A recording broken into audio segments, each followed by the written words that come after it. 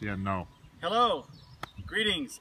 This is Randy from Hahn Air Force Base, and it's May of 2016.